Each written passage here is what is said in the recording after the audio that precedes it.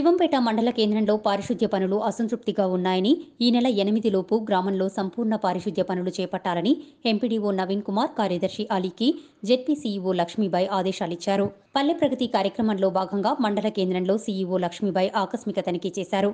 గ్రామంలో ఇండ్ల మధ్యనే పెంట కుప్పలు ఉండడంతో పాటు డ్రైనేజీ వ్యవస్థ అస్తవ్యస్తంగా ఉందని, మురుగునీరు నిలిచిపోవడం పట్ల కార్యదర్శి అహ్మద్ అలీపై ఆగ్రహం వ్యక్తం చేశారు.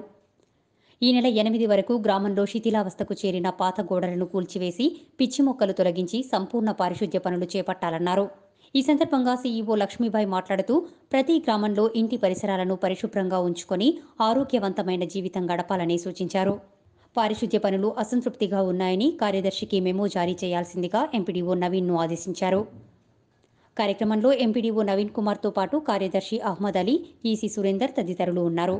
స్పెషల్ శానిటేషన్ డ్రైవ్ ప్రోగ్రాంలో ఈ శివంపేట మండల్ స్థానిక హెడ్ క్వార్టర్ని విజిట్ చేయడం జరిగింది.